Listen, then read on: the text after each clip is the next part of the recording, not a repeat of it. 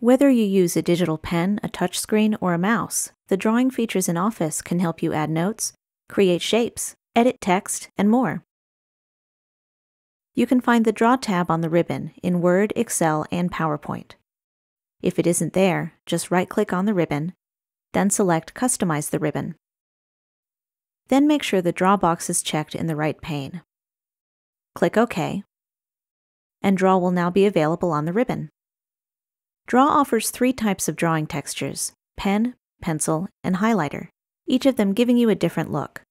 To choose one, just click on it, and you're ready to start drawing. If you want to change its color or thickness, click the drop-down menu and select whatever you like. When you're done, click away from the menu to resume drawing. Let's move on to more advanced features. If you click Ink to Shape, you can turn your drawings into standard shapes, like a circle, square, or arrow.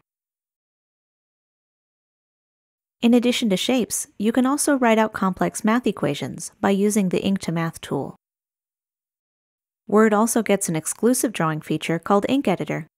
Just select this tool, and with a simple mark, you can select text, delete it, and more. Keep in mind that while Office 2019 has some draw functionality, only Office 365 has features like Ink Editor. The Draw tab gives you many new ways to interact with your projects, so have fun exploring everything it can do.